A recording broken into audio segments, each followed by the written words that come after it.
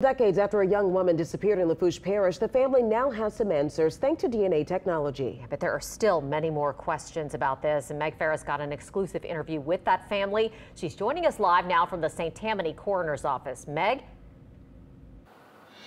And Katie and Charisse, 37 years have come and gone since it was reported missing. Paula Boudreaux was reported missing. Now, she was only 22 at the time and the mother of a little toddler son. And she had just come home from the Blessing of the Fleet Festival in her home in Golden Meadow. Finally, St. Tammany Coroner and Lafourche Sheriff's Office announced a break in finding Paula Boudreaux. No coroner's case is ever closed. We're fortunate here to have, as part of our team, a state-of-the-art forensic DNA laboratory. Here's the timeline of what happened. 1986, Paula was last seen. 1989, hunters find partial human remains, bones, and part of a skull in a Slidell wooded area.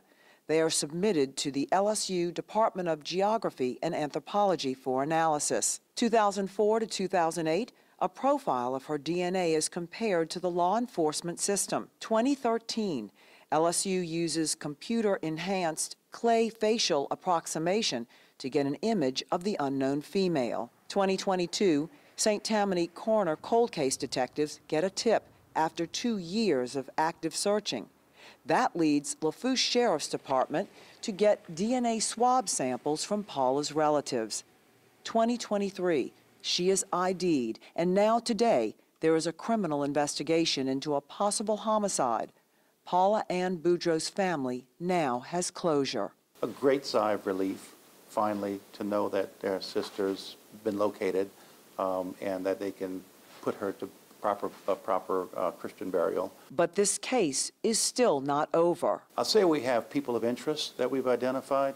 No one has a specific suspect. Late this afternoon, we found Paula's big sister, Lily, who told us their mom died just 5 months after Paula disappeared. Her final wish was that she wanted to know what had happened to Paula.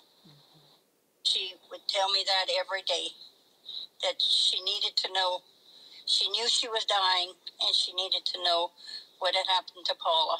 Lily adopted that toddler little boy, who's now a grown man. And now her son knows, because he was told when he was about 8 years old, that we had adopted him and who his real mother was.